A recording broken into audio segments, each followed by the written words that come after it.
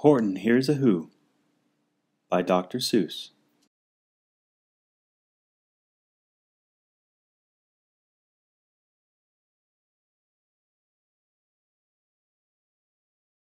On the 15th of May, in the jungle of Newell, in the heat of the day, in the cool of the pool, he was splashing, enjoying the jungle's great joys, when Horton the elephant heard a small noise.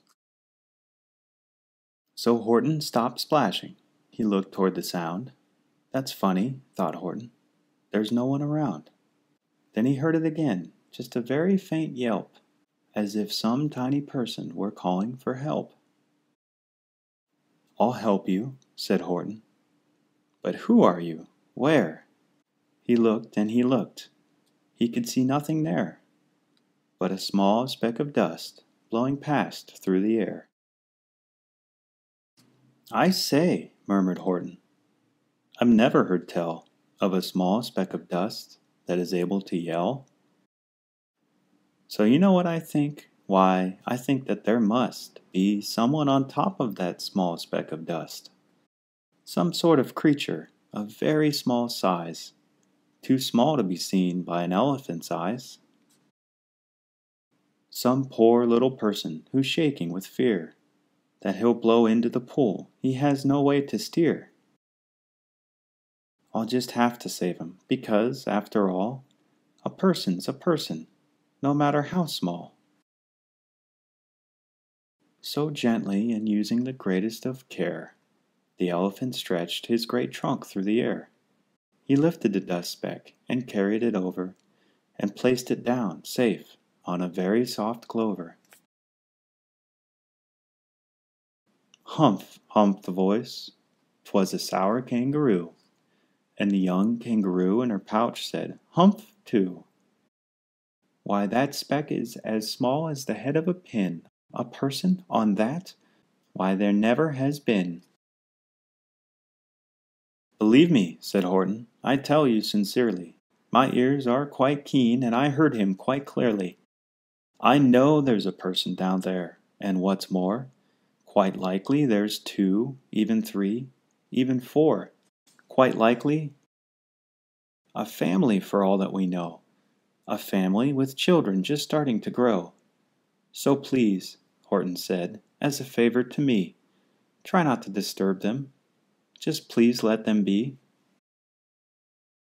"I think you're a fool," laughed the sour kangaroo, and the young kangaroo in her pouch said, "Me too."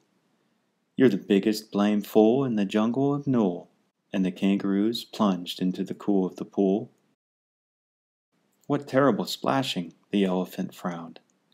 "I can't let my very small persons get drowned. I've got to protect them.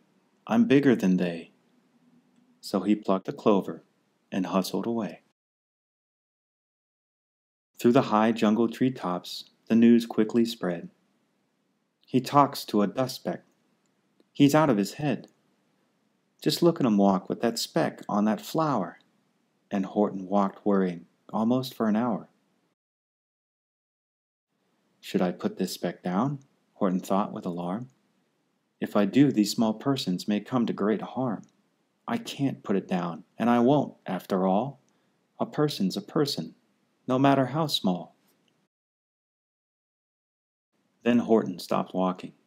The speck voice was talking. The voice was so faint he could just barely hear it. "Speak up, please," said Horton.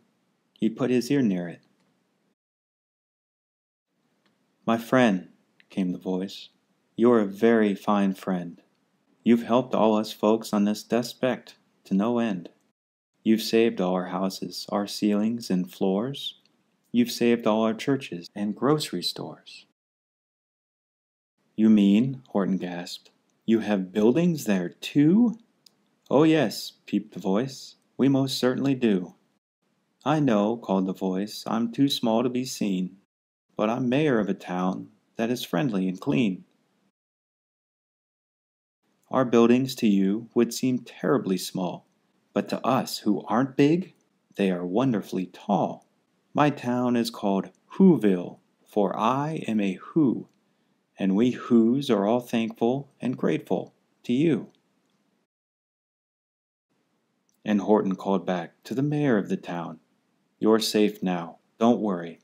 I won't let you down." But just as he spoke to the mayor of the speck, 3 big jungle monkeys climbed up Horton's neck. The Wickersham brothers came shouting, "What rot! This elephant's talking to Whos who are not. There aren't any Whos, and they don't have a mayor, and we're going to stop all this nonsense, so there." They snatched Horton's clover. They carried it off to a black-bottomed eagle named Vladikoff, a mighty strong eagle, of very swift wing. And they said, "Will you kindly get rid of this thing?" And before the poor elephant could even speak, that eagle flew off with the flower in his beak. All that afternoon, and far into the night, that black-bottomed bird flapped his wings in fast flight, while Horton chased after, with groans over stones that tattered his toenails and battered his bones, and begged, "Please don't harm all my little folks who have as much right to live as us bigger folks do." But far, far beyond him, that eagle kept flapping, and over his shoulder called back, "Quit your yapping. I'll fly the night through. I'm a bird. I don't mind it. And I'll hide this tomorrow where you'll never find it."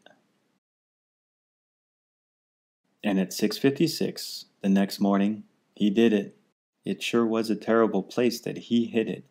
He let that small clover drop somewhere inside of a great patch of clovers 100 miles wide. "Find that," sneered the bird, "but I think you will fail." And he left with a flip of his black-bottomed tail. "I'll find it," cried Horton. "I'll find it or bust. I shall find my friends on my small speck of dust." And clover by clover by clover with care, he picked up and searched them and called, "Are you there?" But clover by clover by clover he found that the one that he sought for was just not around. And by noon poor old Horton, more dead than alive, had picked, searched, and piled up 9,005. Then on through the afternoon, hour after hour, till he found them at last on the 3,000,000th flower. "My friends," cried the elephant, "tell me, do tell, are you safe? Are you sound? Are you whole? Are you well?" From down on the speck came the voice of the mayor. "We've really had trouble, much more than our share. When that black-bottomed birdie let go and we dropped, we landed so hard that our clocks have all stopped. Our teapots are broken, our rocking chair smashed, and our bicycle tires all blew up when we crashed. So Horton, please," pleaded the voice of the mayor's, "will you stick by us Whos while we're making repairs?" "Of course," Horton answered, "of course I will stick. I'll stick by you small folks through thin and through thick." "Humph," humphed the voice. "For almost 2 days you've run wild and insisted on chatting with persons who's never existed. Such carrying-ons in our peaceable jungle. We've had quite enough of your bellowing bungle." "And I am here to state," snapped the big kangaroo, "that your silly, nonsensical game is all through." And the young kangaroo in her pouch said, "Me too." With the help of the Wickersham brothers, and dozens of Wickersham uncles and Wickersham cousins, and Wickersham in-laws who've helped I've engaged, you're going to be roped, and you're going to be caged. And for your dust-specked, that we shall boil in a hot steaming kettle of bezelnut oil. "Boil it," gasped Horton. "Oh, that you can't do. It's all full of persons. They'll prove it to you." "Mr. Mayor, Mr. Mayor," Horton called. Mr. Mayor, you've got to prove now that you really are there. So call a big meeting, get everyone out, make every who holler, make every who shout, make every who scream. If you don't, every who is going to end up in a bezelnut stew. And down on the dust speck, the scared little mayor quick called a big meeting in Who-ville town square. And his people cried loudly. They cried out in fear. We are here! We are here! We are here! We are here! The elephant smiled. That was clear as a bell. You kangaroos surely heard that very well. All I heard, snapped the big kangaroo, was the breeze and the faint sound of wind through the far distant trees. I heard no small voices, and you didn't either. And the young kangaroo in her pouch said, Me neither. Grab him, they shouted, and cage the big dope. Lasso his stomach with 10 miles of rope. Tie the knots tight so he'll never shake loose. Then dunk that dumb speck in bezelnut juice. Horton fought back with great vigor and vim, but the Wickersham gang was too many for him. They beat him, they mauled him, they started to haul him into a cage, and he managed to call to the mayor, Don't give up, I believe in you all. A person's a person, no matter how small. And you very small persons will not have to die if you make yourselves heard. So come on now and try. The mayor grabbed a tom-tom. He started to smack it. And all over Whoville, they whooped up a racket. They rattled tin kettles, they beat on brass pans, on garbage pail tops and old cranberry cans. They blew on bazookas and blasted great toots, on clarinets, oompas, and boompas, and flutes. Great gusts of loud racket rang high through the air. They rattled and shook the whole sky, and the mayor called up through the howling, mad hullabaloo, Hey Horton, how's this? Is our sound coming through? And Horton called back, I can hear you just fine, but the kangaroo's ears aren't as strong quite as mine. They don't hear a thing. Are you sure all your boys are doing their best? Are they all making noise? Are you sure every who down in Whoville is working? Quick, look through your town. Is there anyone shirking? Through the town rushed the mayor from the east to the west, but everyone seemed to be doing his best. Everyone seemed to be yapping or yipping. Everyone seemed to be beeping or bipping. But it wasn't enough, all that ruckus and roar. He had to find someone to help him make more. He raced through each building. He searched floor to floor.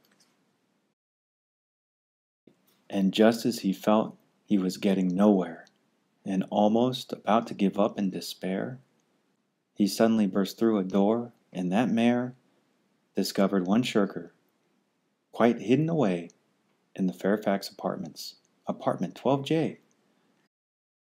A very small shirker named Jojo was standing, just standing and bouncing a yo-yo, not making a sound, not a yip, not a chirp, and the mayor rushed in, and he grabbed the young twerp. And he climbed with the lad up the Eiffelberg Tower. This, cried the mayor, is your town's darkest hour, the time for all whos who have blood that is red to come to the aid of their country, he said.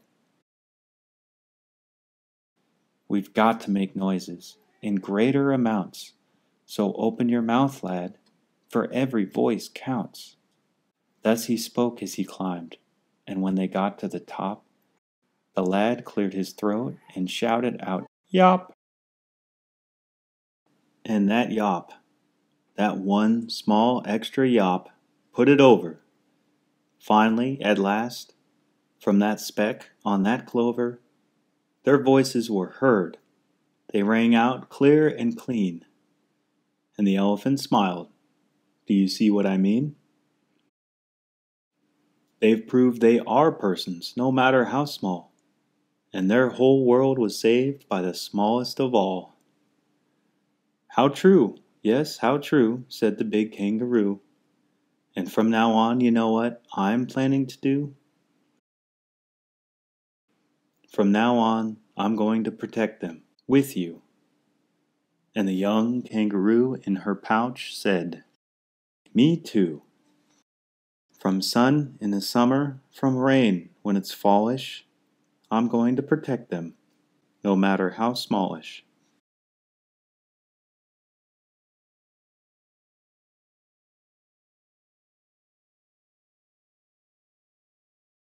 Horton Hears A Who by Dr. Seuss.